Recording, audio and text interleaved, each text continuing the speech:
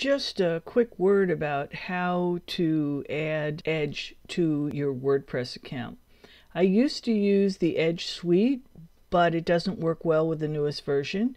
So I went through plugins and I found this one right here, the WP-OAM renderer. Perfect. It does exactly what I want.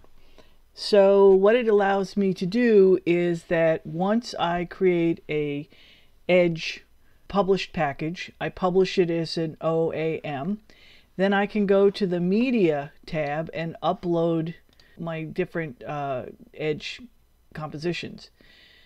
If I look at this one, if I just click on it, you'll see that there's a OAM ID. This is really important. I'd copy it, because once you have that, then you can insert this in a page. So I'm going to close this and then I'm going to go to my map page.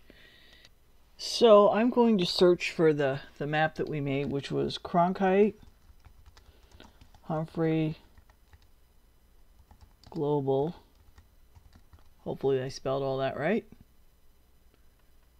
Yep, right there. I'm going to click it. And you can see when you look at it, here's the ID I got from my media panel. And I was able to add a width and a height. And this is really important if you wanted to fill your whole page.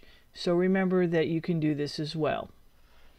And that's how you add a real cool map or any kind of Edge Animate piece. So let's take a look at what we added.